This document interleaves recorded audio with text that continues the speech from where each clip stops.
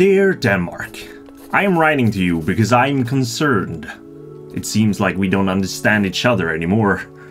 Every time I hear from you, it's all rød grød med fløde. And I'm over here like, Vad fan sitter du och säger? when did you all decide to go French and stop pronouncing the letters in your words?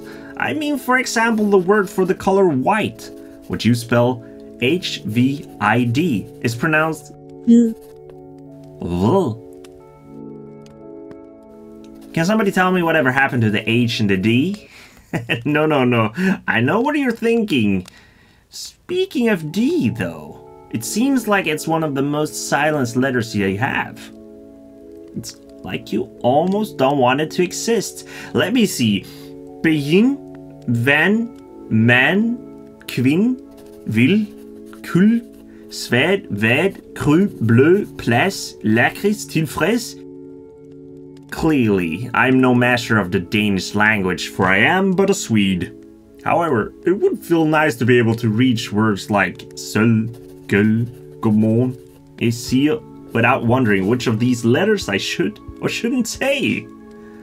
Well, when it comes to saying, it isn't something that you're afraid of doing, is it? Now, you know I'm talking about your quite dark sense of humor. Well, perhaps it isn't dark for you, but for us Ikeans up here, it is. In Denmark, numbers. You know what I'm talking about. I think I speak for the rest of the world when I kindly ask, Vad fan sitter du och säger? You have numbers like 60, which is tres. Because 20 times 3 is 60. Okay, nice. And then we have 50, which is halvtres.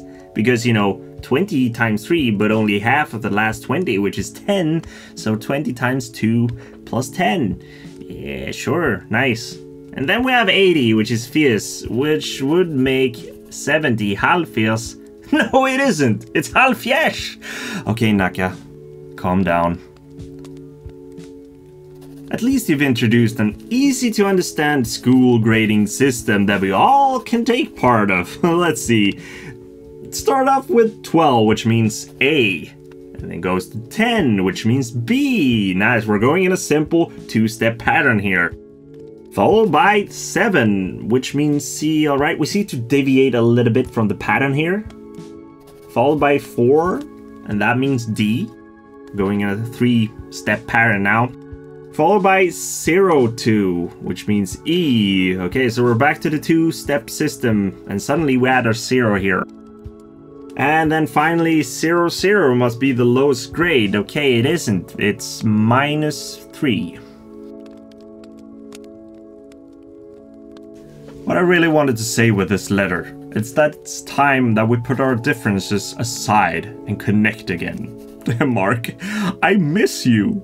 And I know you don't miss me because Danes don't like Sweden anyways.